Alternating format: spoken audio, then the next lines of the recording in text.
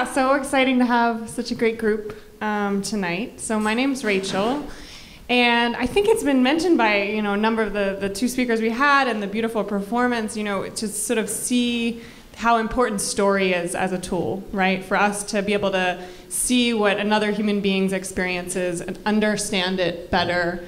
And so I'm a documentary producer, director, and fell in love with story. Met my collaborator actually traveling the country with a project called StoryCorps about 10 years ago as a radio producer, yeah. And we were traveling around the country and realizing just what an issue home is. And coming back to New York, it was kind of the top of the foreclosure crisis here, hitting the long-term affordability crisis in New York. And so started doing storytelling around that with a project called Housing as a Human Right. And I wanted to start there because I think, fundamentally the issue of climate change is a crisis of home, right? And increasingly we've been doing more work around environmental issues because climate change is encroaching on our homes, right? But I started here thinking about displacement, trying to connect stories of homelessness with people in foreclosure, with renter issues. How do people talk to each other? And it was so beautiful, even just one of the folks talking about their experience as a refugee. It totally connects to people that are dealing with housing issues, right? It becomes a visceral thing in the body.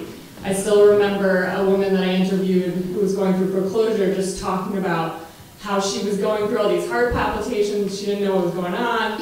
She talked to a nurse, and the nurse kind of just took her on a walk around the ward, right, where she would go to get help and healthcare. And she was like, oh wow, my blood pressure's going down. And the nurse was like, well yeah, you're talking to me, you're talking it out, right? Like these issues become so ingrained in the body. And it's like across all issues, people that are dealing with displacement, they're dealing with the crisis of home. So we have been telling stories around home for about 10 years, and different stories of people trying to maintain or obtain their home. We also visited South Africa, and we're interested in talking to folks there who've been working to protect the human right to housing in South Africa, but are also dealing with displacement. I mean, this was actually around the World Cup in 2010. Right, so it's not just climate change. They're dealing with these mass events that we also create displacement. And so when Hurricane Sandy hit and we were flooded here, we kind of knew that this was going to be a long-term issue that was going to affect housing. We had actually partnered with folks after Katrina in New Orleans and followed the big loss of public housing there. And so we're worried about the threat to housing here in New York. And so pretty quickly after the storm, decided I kind of went out with my microphone to Red Hook, and my collaborator Michael helped start Occupy Sandy, which was a group that was like a grassroots movement to sort of support people after Hurricane Sandy. And this was what a lot of people had on their doorstep. How many people were here after Sandy, or during Sandy? Yeah, right, okay. So I mean, I think, I can't speak for you all, but for me personally, I grew up on spending a lot of time on the Jersey Shore, but for me it was like a real moment of, this was no longer an abstract issue, right? This is like at our doorstep. And having heard all the stories after Katrina, just knew that this was going to be like a long-term thing, right? And so this is Hoboken. This is one of the cell phone images that came into our project. So we started a project called Sandy Storyline right after the storm. And the goal was really to create a space for people to tell stories, knowing that often in these big, large-scale things like the housing crisis, the immigration crisis, refugee crisis, people's voices are silenced. And so how do we use some of the tools that we have in our hands to invite people to share what's happening with them? So that week, I went to Red Hook, and there was a charging station, and people were telling stories, and they were showing me photos they had on their cell phone already in the day or two after the storm.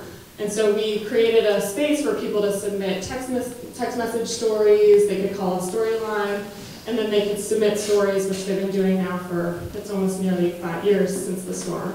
So people, if you go on the site, you can read people's written testimony or photographs, audio stories, and it's a window into just like all the different challenges that people are experiencing after the storm, the short-term displacement. We had many different communities that were immediately had to leave their homes for months, sometimes years, trying to get back.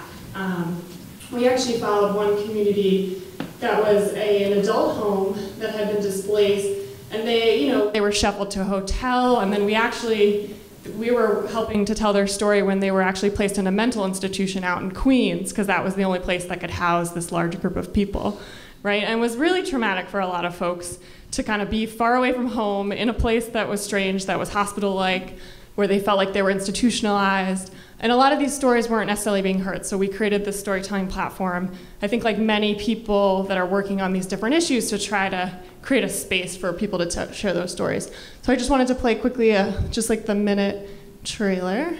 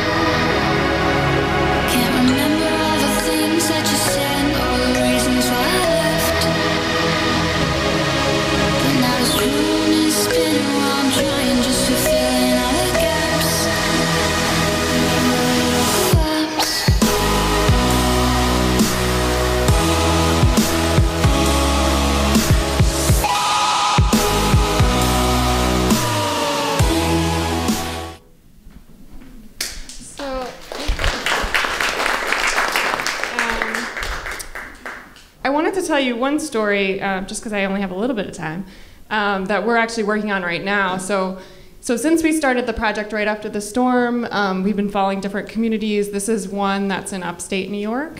And not many people know the situation, right? It's kind of dropped out of the headlines what's happening to people after Sandy. But this community actually, I was recently at a meeting that had a little bit more people, even like about 150 families that are dealing with what to do with their homes, right? Even 5 years later.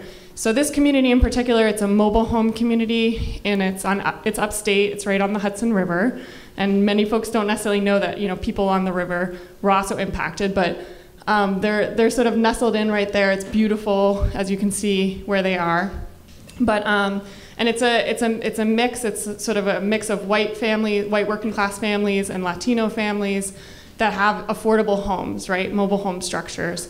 And a lot of them were impacted by the storm. Some people had to leave, they weren't able to repair, but a lot of people held on. But they got a blow in about 2015. They were told that they're now in a 100-year floodplain. So everybody has to leave, right?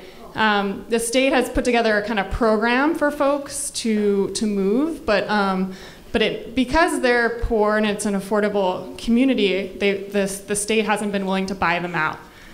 So they've been fighting for different solutions that could actually be sustainable for them. Because when you're living somewhere, some of them have lived there for 20 years, they have a church, they have their kids' schools, they have jobs, they don't want to leave. So it's been a real issue for years for people, where even if they were able to rebuild, now they have the situation where they're not sure if they're going to have to go permanently. So they've been fighting with the state to try to get better solutions. Initially, they were just offered that you could buy a mobile home somewhere close by, but unfortunately, there's no mobile home parks nearby. So then they were able to get more renter solutions and homeowner solutions that they were offered just this year. But it's been an incredible struggle to watch, both because of the amazing organizing that the community has done, but also just to see what the community is facing, right? To see 150 homeowners that 5 years later are still dealing with the issue of whether or not they're going to have to move and totally uproot their family now. So, I guess I would share that story to say that this is what a lot of communities across the East Coast, across the United States are going to be facing, right? And as we think about the long-term crisis, it's not somewhere else, but it's actually here. And a lot of the stories are hidden, and so we're trying to surface what's happening so people can really make informed decisions around both our policies around fossil fuel extraction, but also how we're planning better, how we're making communities more resilient to these kind of storms that we know are going to happen. So I wanted to share something hopeful. I know a lot of us have been sharing sad things, right, about how our world is going to hell. But so I want to share one last project that we've started that we chose partly because we were a little depressed after telling all these stories.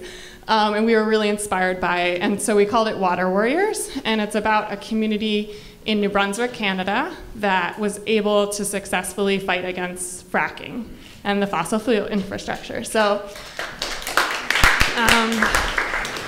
so this community was inundated, I guess in 2013, by a Texas-based energy company called SWN. And they came with trucks that they wanted to explore for fracking. These big thumper trucks kind of came through these regional highways and were doing ultrasounds of the ground to figure out where the gas is. And it was doing it in big chunks of New Brunswick, which is kind of like a state province there. And it's a rural community. It depends a lot on fishing and has a really strong indigenous community called Elsipogtog. And so this was actually just even part of the exploratory process. People don't think that sometimes their water could even be threatened by that process, but community members were starting to see from some of the drilling they were doing just in the exploratory process that their aquifers were being contaminated. So this was one of the areas that we documented. I want to just play the trailer to give you a sense of this story.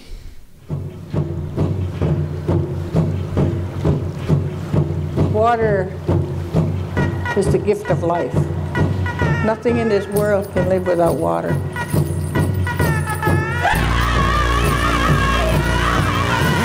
It's disrupting the natural flow of the aquifers underground, for one. There's no doubt about that.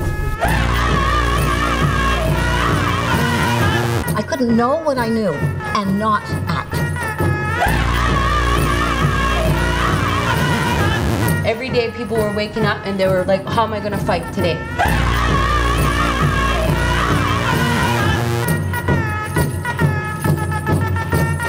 Listen to the beat of the Mother Earth of the drum.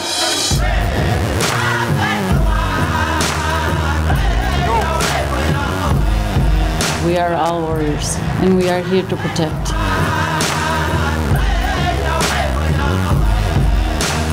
They're not going to stop, and neither are we.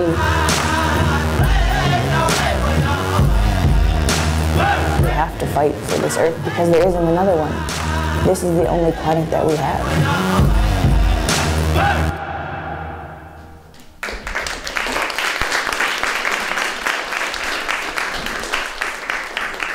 So we're excited to share the story. We actually just premiered it at the Tribeca Film Festival, and we're going to be sharing it with communities across the United States. So if you have communities that you know of that would benefit, it's a 22-minute film, and we also have an exhibit.